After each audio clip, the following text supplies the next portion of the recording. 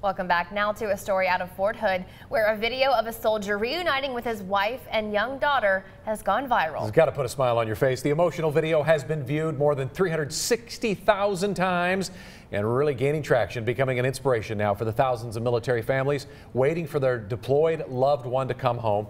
Channel 6 News reporter Jasmin Caldwell has the heartwarming story. The hugs, the kisses, the things you take for granted when they are home.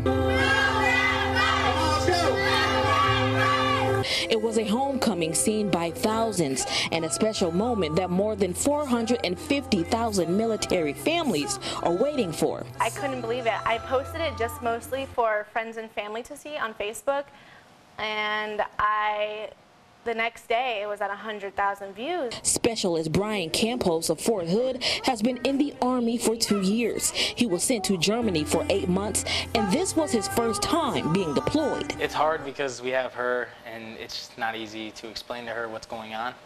So that's like the hardest part. His wife Trinity says taking care of their 3-year-old daughter Aria by herself was challenging. I knew it was coming, but I just did not expect it to be so hard, especially with her knowing what's going on and asking for him. Trinity says their video is now helping others. I've gotten so many messages from wives all over the country, like telling me how much of an inspiration it is for them, or they're in a deployment and that video is helping them keep it all together because they're looking forward to that moment. 3-year-old Aria watches the video every day. The reason why? Because I love my daddy so much. Specialist Campos had no idea his homecoming would be filmed. Trinity says she wanted to make the video so that Aria would remember the day forever. Reporting in Fort Hood, Jasmin Caldwell, Channel 6 News. Hand me the tissues, Leslie. Right? That was adorable. Specialist Campos said what he missed most about his wife while he was away was her cooking.